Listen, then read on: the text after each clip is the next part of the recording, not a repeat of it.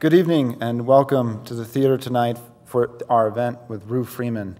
My name is John Freeman and I am not her brother, although after tonight you'll understand why I wish that were true.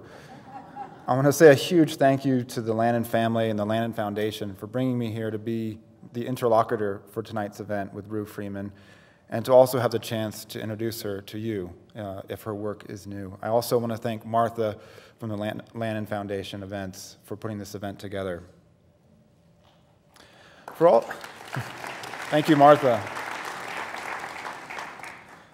For all of the best writers, style is a struggle. Style is a struggle to be, because a writer is someone who needs to write to exist. They need to tell stories to exist.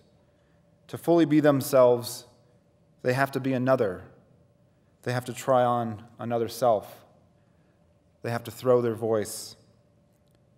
But style is also a struggle to draw their view of the world into a form, into a poem, into an essay, into a novel. Think of all the great novels and try to think of one that didn't have an idea behind it of how the world worked, where it could do better, where it might be more just. There are a few writers at work today who have drawn these two forms of struggle together with the greater human struggle for justice and for dignity than Rue Freeman. Whether it is in her short stories or poems, in the anthologies she has edited, or her two brilliant novels, Rue Freeman tells stories that implicate the reader in moral judgments, that makes us watchers, of onlookers, and then reminds us that there is participation in that vantage point. She is also a quantum physicist of the novel. I say that because she works with elements that are constantly changing size and shape and weight and speed. The fractals of home and family, of language and desire, of the ever-shifting stamp of class and power throughout societies. In most of her work, that society is the home of Sri Lanka, where she was born in 1967 and raised the child of a teacher and a civil servant, both of them lovers of literature.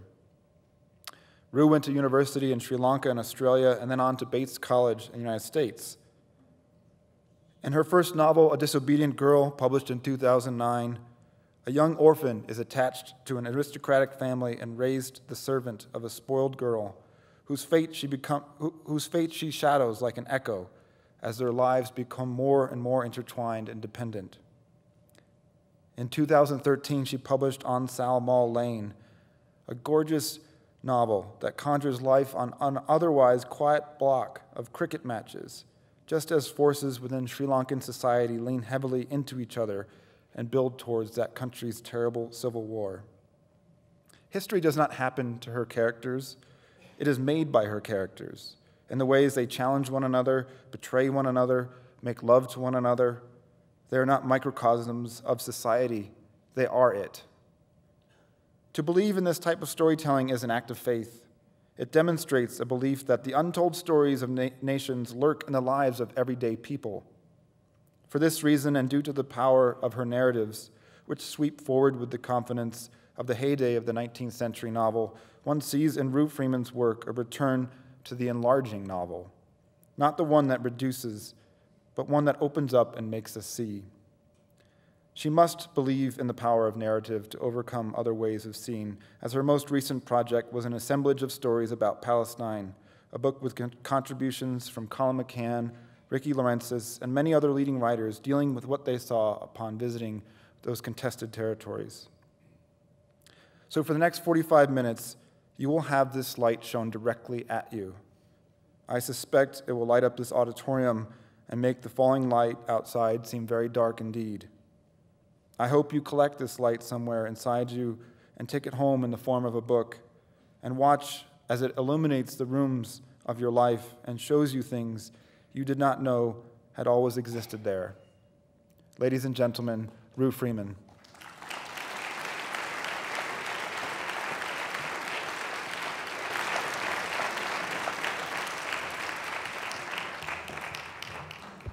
Good evening. It's great to be here.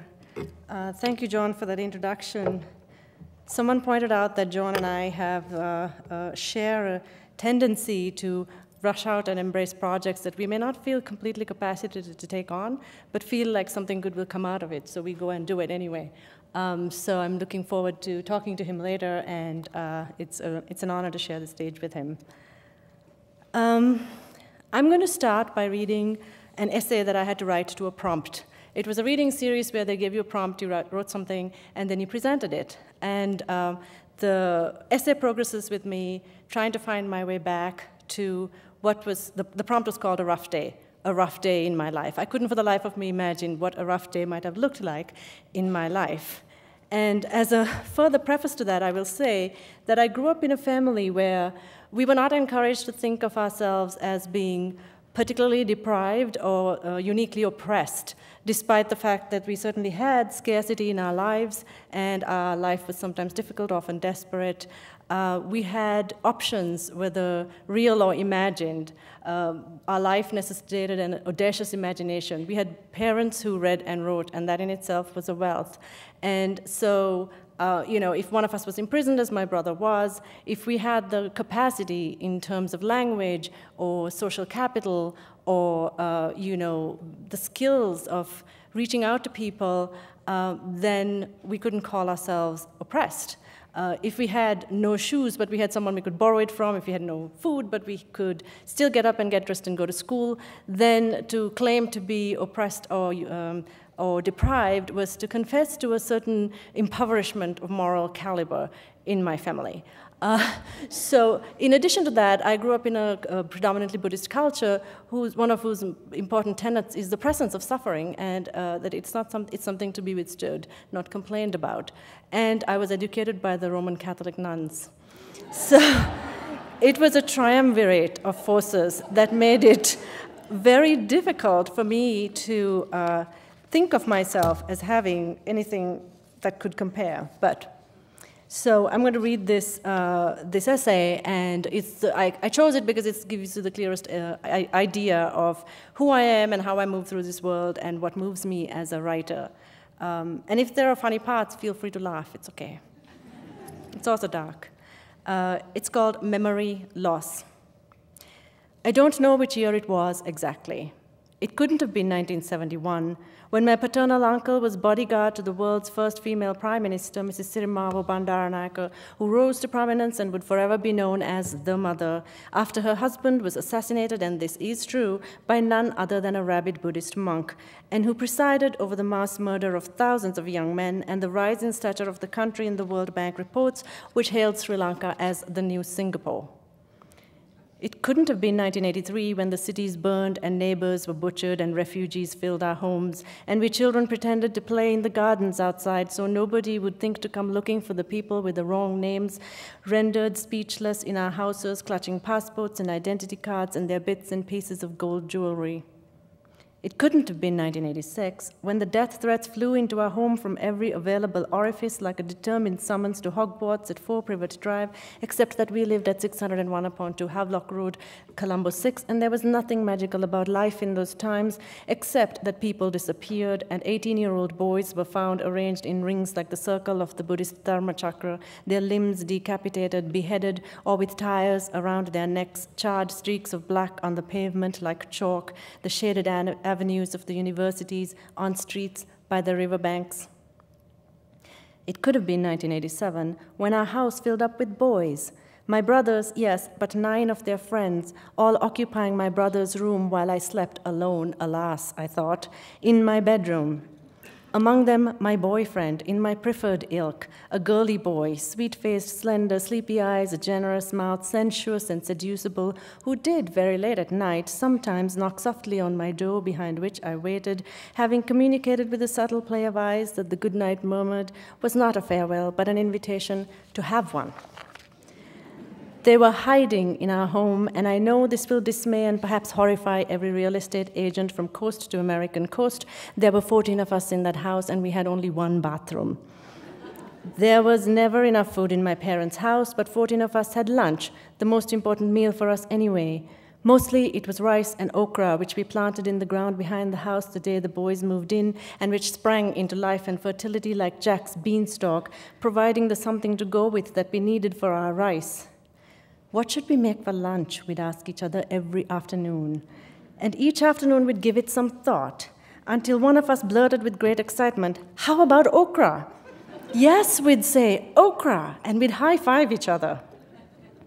Were there people being murdered? Why, yes. But we were teenagers, reveling in our version of the French resistance, playing our small parts in the great revolution that was not coming, it was already here. We wore red and called each other comrade, and we quoted Marx, and so now I think it must have been 1989, because I remember the younger, less knowledgeable sister that I was, drawing one of my brothers and a few of the boys aside and asking, because oh, how I loved that dizzyingly happy, high moral ground, what was about Tiananmen.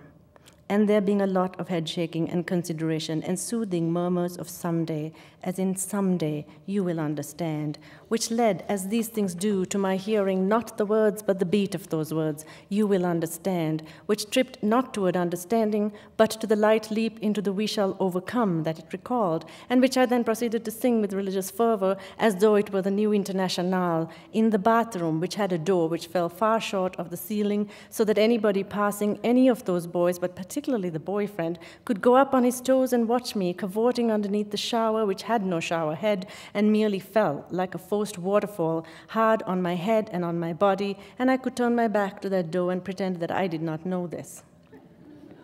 Each night, I unfurled a long pink carpet that my mother had purchased in the black market under the almost Singapore policies of Mrs. Bandaranaike, and lay down a sheet and fluffed the 3 available pillows and the cushions of my mother's rudimentary living room furniture, which remains to this day stiff and uncomfortable, and I made a bed for the boys, who lay down like sardines, each head to another's toes, and spoke only in whispers.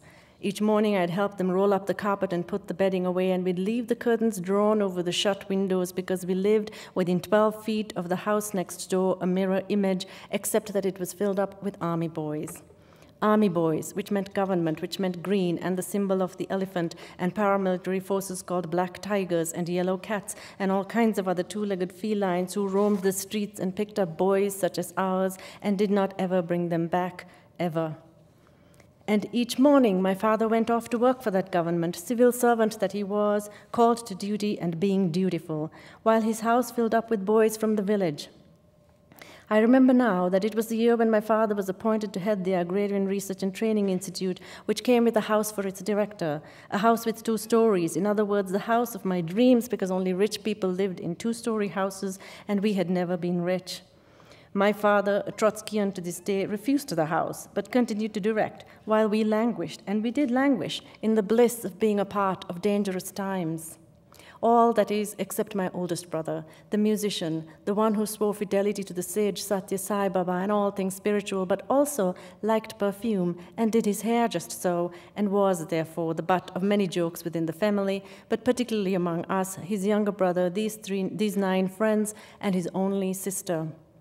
He did not care for politics, did not want to participate in the revolution, did not want to think about who was dead or dying, or might be killed or jailed. He never liked Marx, did not follow in his illustrious father's socialist footsteps, and was mostly deeply disappointed by his brother's equally determined desire to repeat what he called the foolishness of that stupid man. He also acquired a British accent for words like that, stupid. Among us all, the one he loved the best was my boyfriend, also a musician whom he'd lured to some corner with his guitar, while the boyfriend brought his esraj. That instrument had a special place in that bedroom, namely on the one bed, this classical curved instrument belonging to a real musician. And the 2 of them played very, very quietly. Remember those army boys? In the furthest part of the house, which was unfortunately the kitchen, which was a little difficult for me because the kitchen had cockroaches, the giant flying kind. And though I loved nothing more than to sit with this particular brother, because it meant also sitting in the presence of the boyfriend, to have an opportunity when my brother left the room to light a cigarette or use the one bathroom, to stroke the boyfriend's inner arm in such a way that changed the tempo of his breathing, which made me feel very womanly. I did not like the cockroaches, and the cockroaches loved me. It must have been on a day after one of those frustrating kitchen music nights, as I called them, when the phone rang. Another friend calling from a town where the disappearances had been the greatest, asking for refuge, asking to speak to one of the boys, Priyantha. Priyantha, whose features only seemed to improve when I hadn't seen him in a while. The way people do, you know, you don't see someone in a while, and in your mind's eye, you intensify the good and the bad, and in this case, the ugly. It gets uglier and uglier until you finally see them again, and I'm mightily surprised by how good-looking they are.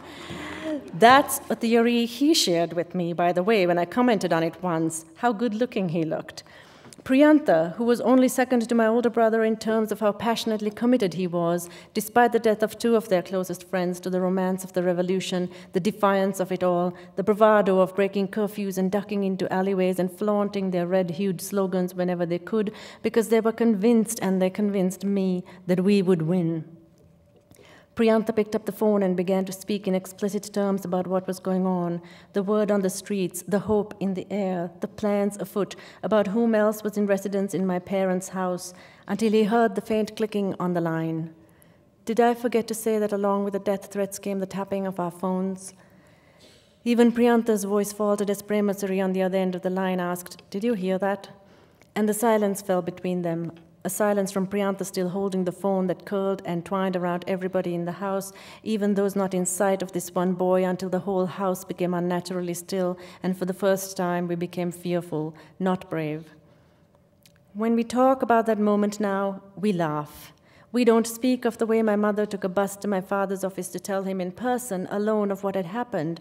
We don't speak of how my father sent his official vehicle to help his family that had never had the use of this vehicle before, driven by a man, Mullegama, who had once revealed an allegiance which matched ours in response to my question, "What do you think of the JVP?"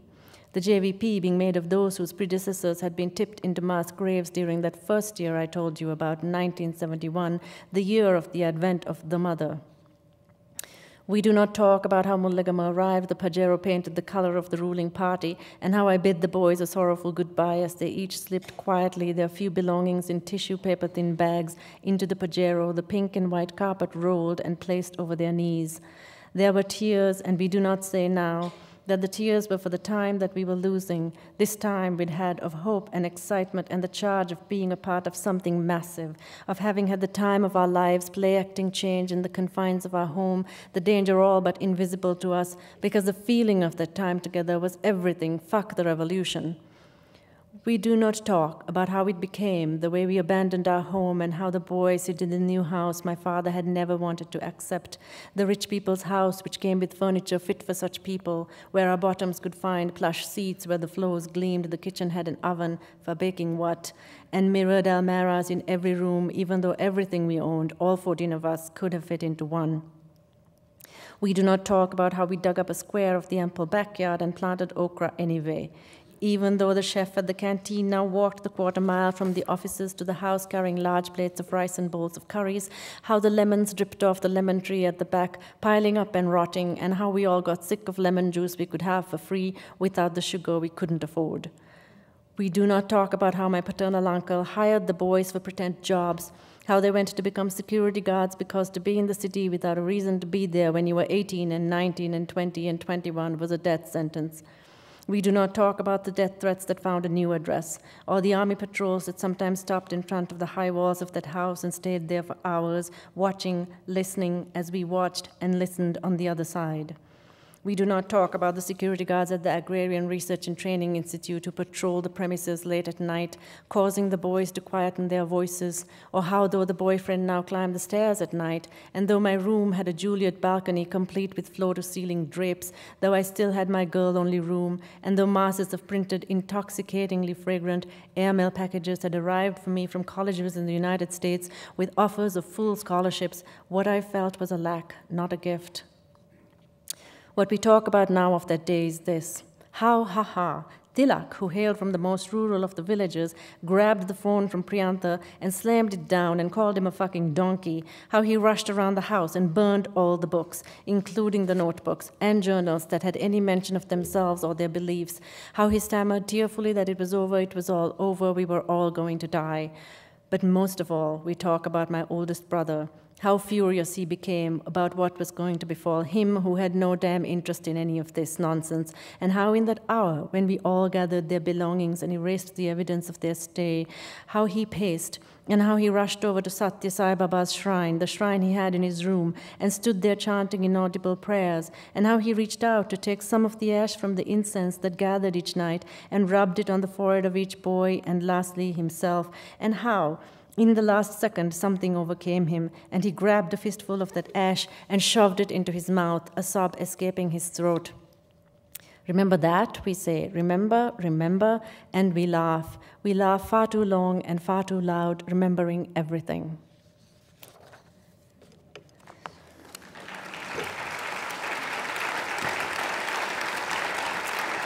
So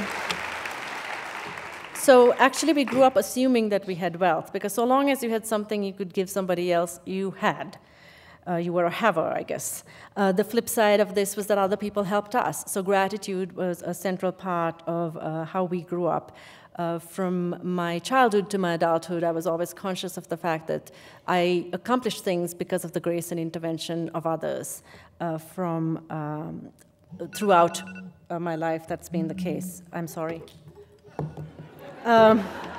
And in that light moment, I want to say, Patrick, I don't know where you're sitting. Where are you sitting? Are you here? And right there. Okay. Well, it happens to be, and I'm here today, it's Patrick's birthday. And before I get into thanking him formally, I hear that he doesn't care if you make a fuss about it.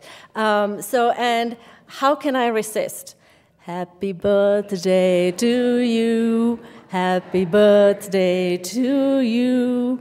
Happy birthday, dear Patrick. Happy birthday to you.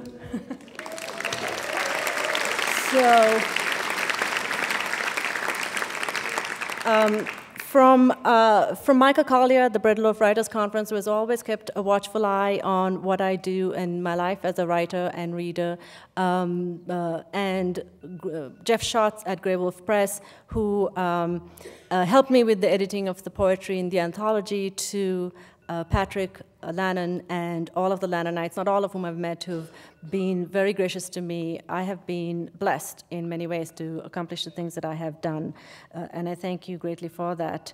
I was listening to the VHS tapes of these recordings while I was at MAFA, and because I like the heft of VHS tapes. And it's not just an honor to be here, it's to awaken to an elevated sense of purpose, to feel that whatever it is that I have said and done can be done better, and I promise will be done better. If someone can take that away, that would be great. I thank you for your affirmation and for being the quiet force behind the advocacy that I have done and will continue to do in the future. So if there were three things that shaped me as a person, my family, the Buddhists, and the Catholics, there are three geographical locations that anchor my writing: the United States, Sri Lanka, and Palestine. While I was in MAFA, I worked and finished my new novel, but I also conceptualized and worked a lot on a new project, which is a collection of poetry gathered under the title My Country 'Tis. And it is the one that is most closely, deeply rooted in the American physical and emotional spaces and social justice concerns that are at the bottom of all that I write and do. And I like to think of this project in terms of Baldwin's reference to the artist's quarrel with society as being the quarrel of a lover. It's a lover's quarrel, where you're trying to reveal the beloved to yourself so you can reach a truer freedom. Some of these have been published, others have not. So I'll read a few of these poems for you.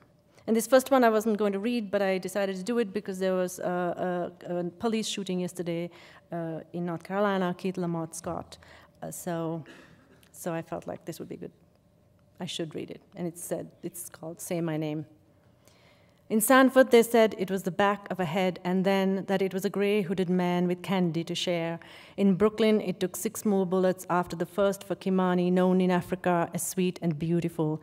19 in Pasadena for college brought death too for Kendrick, as it did for Timothy and Bed-Stuy. In Cleveland, it took 137 bullets to bring a black man and 2 for a boy. And who, I ask, was the caller who unleashed the dogs of the dog on a 12-year-old? Their anonymity sacred still.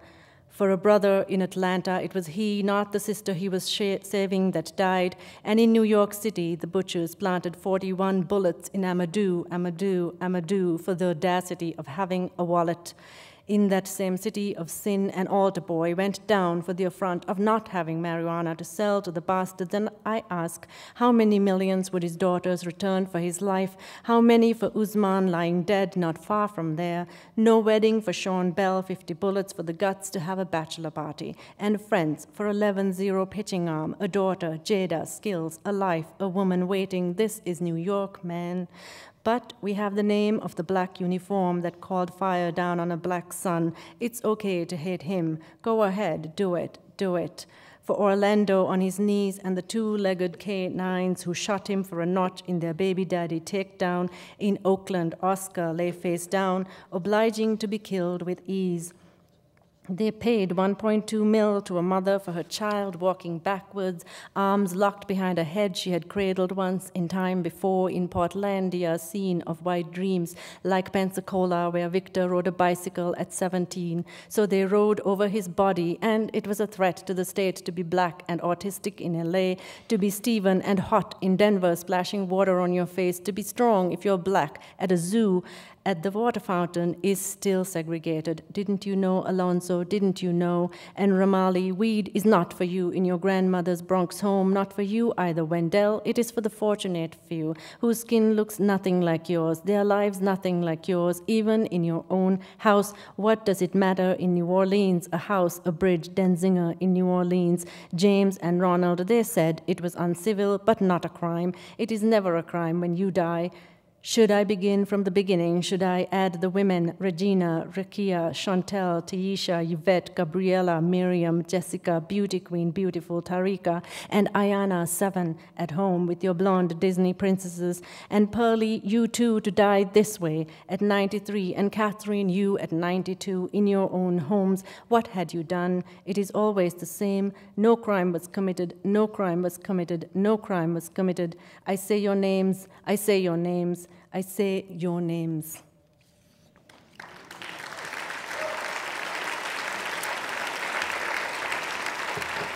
This next poem is about the city I'm from, and it's called Love, which, you know, Philadelphia is known for its big love statue. Love, Philadelphia. Maligned word formed root, signed heavy in lead, centered here. Passing through grown weight of trafficked feet heaved down. Burdened arch-decked figurines, brown gods from Greece and Rome gild. Mortared pillars disregard homage expressed upstairs and fists. Rocky is a myth in the air between us untrue things. This American dream.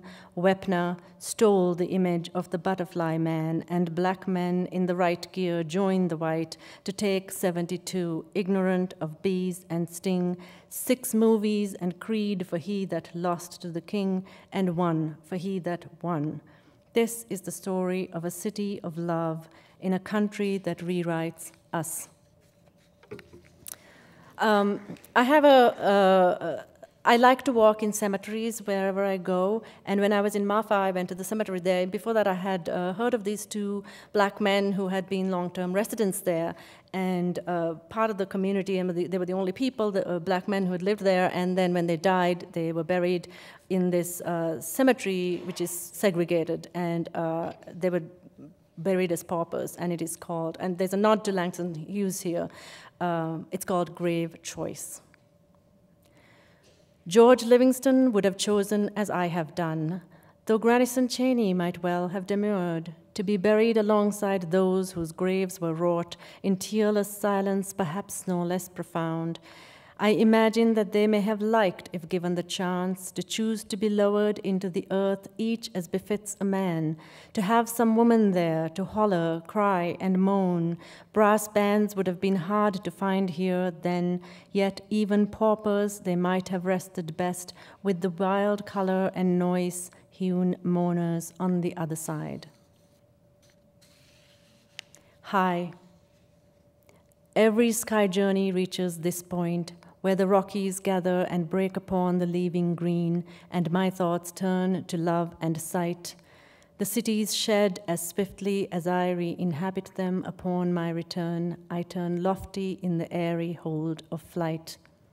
Swift breath of life exhaled, I can belong again to a place that has no use for me. I set my books aside, stories too, for longing lifts my eyes from word to world, and I daydream in poems, shorthand for the heart that wants only this anonymity, a descent into such loss, vast and infinite. So I've talked about Sri Lanka, and I've talked a little bit about the United States, so let's go to Palestine. My work with Palestine also goes back to how I was raised in awareness of the need to be useful, to be informed, active, and engaged citizens in the world. So I talk a little bit about this in the preface to the anthology, but my father's words in a nutshell were, "You're in America, you're a writer, why aren't you doing something?" Whether I was the right person to do it, whether this was the right time to do it, whether this would have some impact on my own life and writing and career, these questions were not germane to the fact there was an ongoing injustice, and it was my responsibility to step forward. And so I will read an excerpt from an essay that I've written that's going to come out for Bloomsbury Press UK is bringing out an anthology to commemorate 10 years of the Palestine Festival of Literature, which takes place under great constraints. And so they have some of the writers over the last 10 years who've been part of that festival do something for it. Yesterday I was wandering around on Ghost Ranch, and I came across this quote by Georgia O'Keeffe: "Nothing is less real than realism. Details are confusing. It is only by selection, by elimination, by emphasis that we get at the real meaning of things." So, I felt like it connected to the essay that I'm going to read. It is a hybrid, part prose poem, part travelogue, so shut your eyes if you must, and follow along on this journey with me. It's called Sight. It takes 7 hours to cross a few hundred yards into occupied Palestine. We are the last ones left in the empty waiting room, tiled so smooth it turns my mind to dance.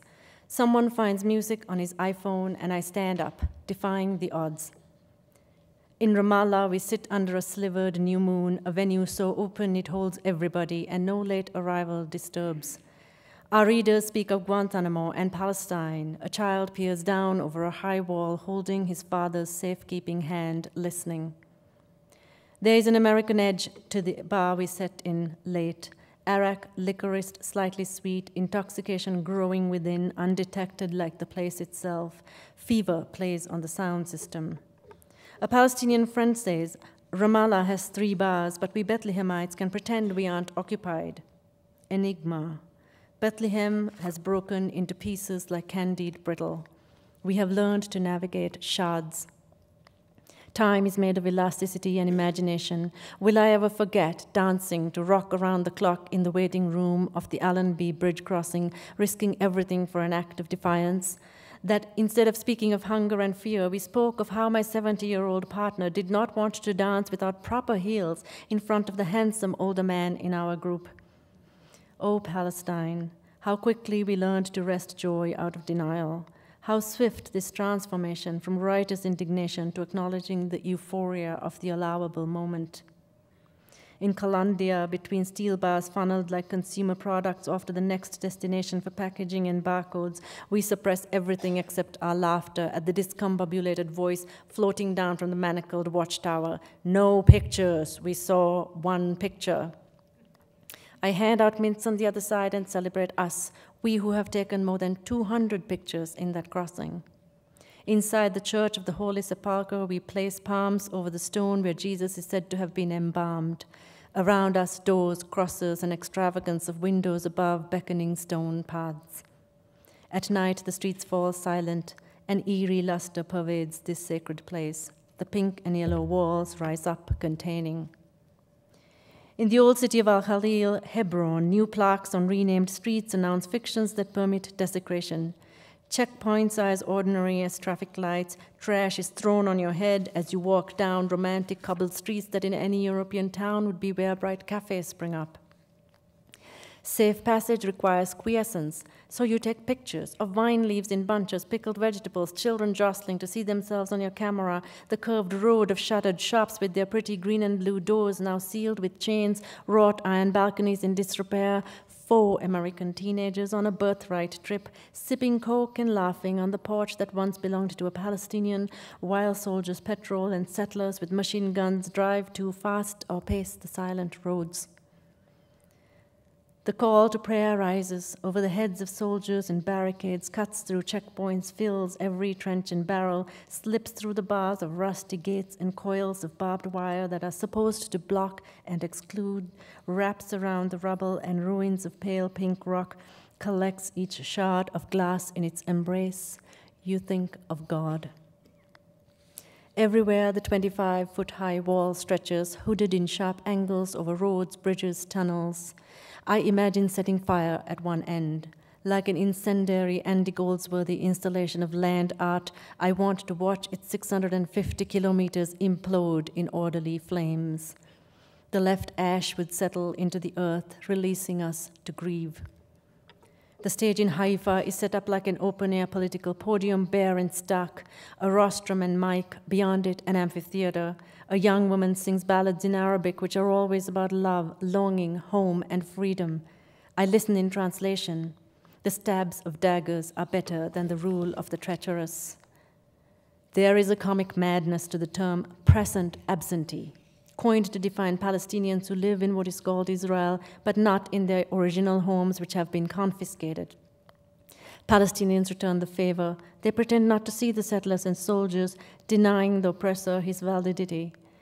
There are ghosts who walk among ghosts here, and we are visitors wading through the thicknesses of fiercely held history. Like this. The Hilton Hotel rises above Palestinian graves in the Abd al-Nabi Cemetery in Jaffa, and the Wadi Hunayn Mosque in Ramleh is now a synagogue. Israel's Museum of Tolerance is being built over Palestine's Mamilla Cemetery. Those claiming there were no people on a barren land preserve the home of the Abu Khalil family in Sheikh Muanis. It is the clubhouse now for the faculty of Tel Aviv University. The mountains en route to Nablus are deformed by settlements that fall and fall and fall into verdant valleys. Palestinians exist in the crevices left to them, and yet around the most basic shelters, flowers and plants are cultivated, color wrested from thin air. At the souk in the old city, we buy za'atar, star anise, saffron, olive soap. In a thin perfumery, I stop. The owner and I smell essences and talk of books, life, his young child. His private collection of bottles, tiny and expensive, he refuses to sell, but before I leave, he applies a dot of his favorite, a white musk, on my wrist. It lasts all day and through the night. Every shop is like this, a portal into a world where nothing hostile awaits. Every turn relieves slopes climbing into other realms in these intimate senses of town that recall communal life. Cars creep down stairways built shallow, resilient enough to carry more than they were meant to. A man gifts me a kufiyeh for my father. He makes me photograph his name and address. Remember me, he says. Birds interrupt the first reader at our evening program, and at one point we stop for the adhan. Around us, fat felines wander, but on the way back through streets surfeit with secrets, I see a skinny cat leaping over a high roof, sure-footed against the skies. In Nablus, the wheels of cars break the quiet, as though they are fleeing, tires squealing. Late, I look for cardboard to protect the maps I've been carrying on and off our bus, visual proof of a brutal occupation whose specificities may escape my memory and voice.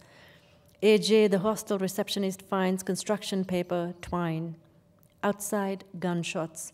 He translates the rhythms, a family member returned from jail, or a family mourning the dead. On Facebook, a friend request from a boy in Gaza, "Welcome to my country. You will be changed forever." Palestine is desiccated by settlements. The first outpost is the orange mobile tower on a hillside. Mobile homes follow, often spaced across some distance. The government deems that roads are necessary to connect these homes, then that the roads must be protected from Palestinians. In these incremental ways, land is annexed. The word settlement evokes temporariness. The permanence of these structures devastate. The Catholic University in Bethlehem observes the call to prayer on Friday in its gardens memorials to students killed by the Israelis. At a falafel joint in Bethlehem, I talk with students who travel from Deshe refugee camp. Our conversation is easy: clothes, boyfriends, families, what led each to choose to wear the hijab, their preferred breakfast, hummus made by their mothers, their future, the possibility of attending Bard University in Jerusalem, how to take a better selfie.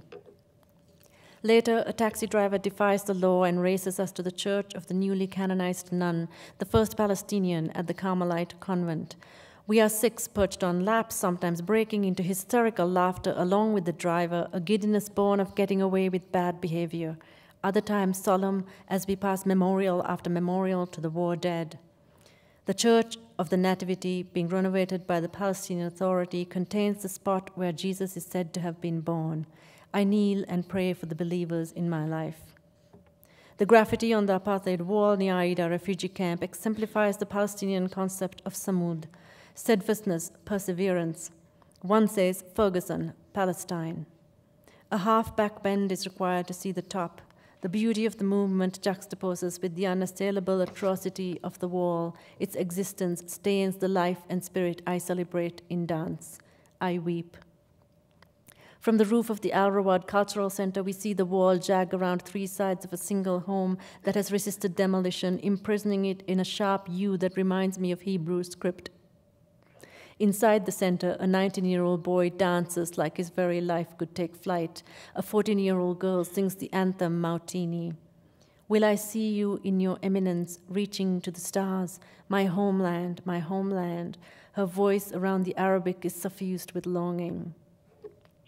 The Al-Aqsa Mosque stands in the most disfigured and militarized holy ground in the world, the approach barred by a checkpoint barbelate with ordnance.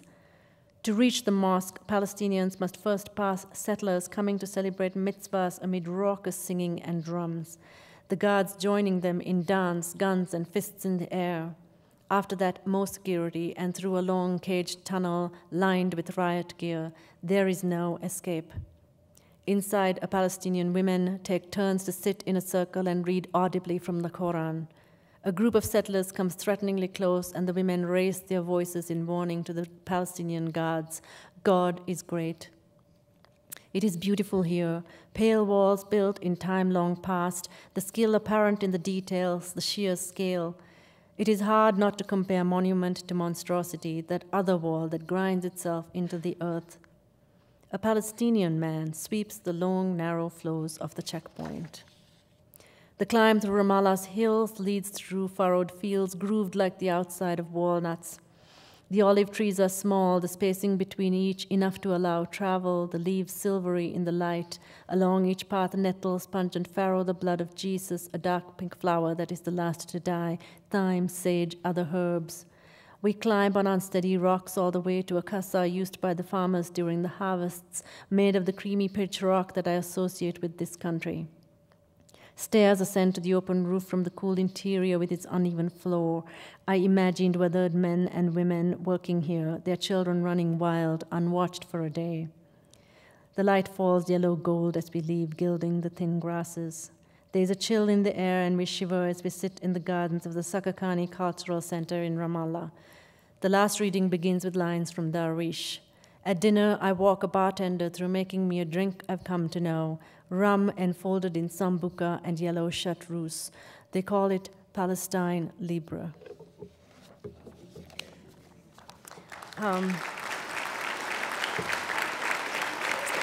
So I will close with a few more poems. We have a word in Sinhala called murdu. Murdu, directly translated, would mean soft, but it's more like a mix between tenderness and compassion.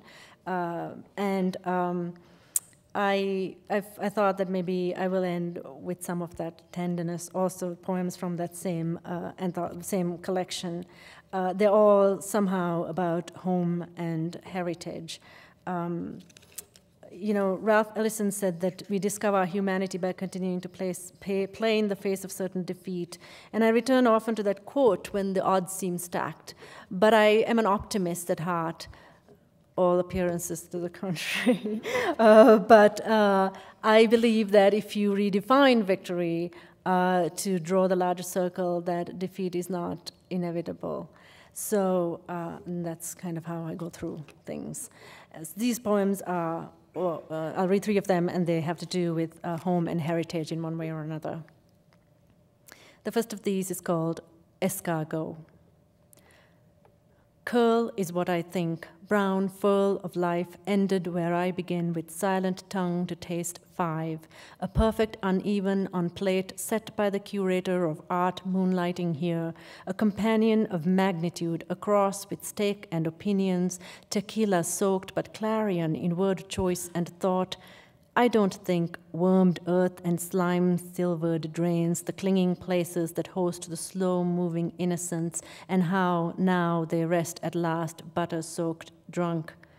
The music of the blessed draw close around, we lean in to gossip of others, of us, old friends already newly met. And this is why I choose a dish I liked to French around my mouth, not dry, not for real like this, with mad joy at everything new, this town, this dark like me seeker, mother, woman, love, alive before me, this bath, this food, the wild miracle of it. And when we leave, lingering for talk the way it is in this place where goodbyes are hardly ever meant, I forget those shells, yet barely have to ask another for his. It is given palm to careful palm, a souvenir, this fragile, empty bone that whispers home. This next one is called Remembrance, and it came from me picking up some poppies that somebody had thrown away because I wanted to do something else with them. Remembrance. Neither lush nor scant, these flowers in red, orange, my adult colors, used first for bravery, then to disguise hurt and joy in equal measure, they came to me, ode to what lies curled at the center, the purple hint of royalty and pain visible in their hearts too. Here, I said, sending a photograph, nothing is wrong, I add. I go on, habituated to save all that is beautiful, anything that speaks still of use. I picked these up, discarded flowers, a wish to make of them something other than waste, compost, a return. Poppies, he said, the flower of remembrance, what color held in your palm? Not forgotten after all, I gaze at them anew and remember. Days when I walked, white uniform, my business card, pausing by strangers to ask on their behalf, soldiers now unvoiced from weapon and self. 25 cents to perforate my pinprick card, a red paper poppy their gift. Remember also how hard it was to fill a single one, and how, when my friends came back to school, tidy bundles rubber-banded, money to spare, I added mine. I cannot recall, even then, shame of having not done enough. I did all I could. This last one is for someone I met in Marfa, and who is familiar to the Lannan audiences as well. It's Ali Abunima.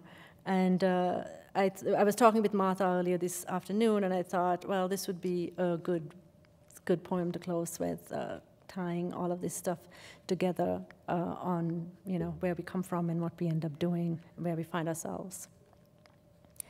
For Ali. We too are brown, like leather and molasses. We speak of and for our people and mean it. We say, white people are not like us. We pick white people to love us anyway. We chase frugality and fail, cook too much food, and we worry it is never enough. We invite everybody, assured we can feed the town. We claim our grains multiply, our homes expand. We want them all fed, sated, bedded in corners, or we want them to take whatever is left.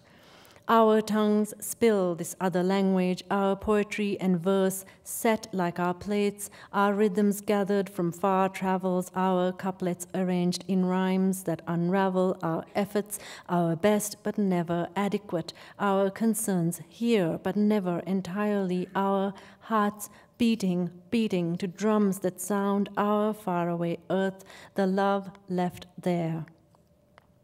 We walk, he and I, among the graveyards of this place and call out the lives we imagine must have come before. Look, I say, he died young in war in a foreign place. Look, he says, she died of a broken heart. How is it that we walk among the dead and do not think of our own mortality? We ask each other this, fall silent for a while. I think of the people who might leave me, he says, my parents. I think of the people to whom I will leave grief, I say, my daughters. I never think of me, he says. I never think of me, I say. We never think of us and this lit world where his country and mine are one. Thank you.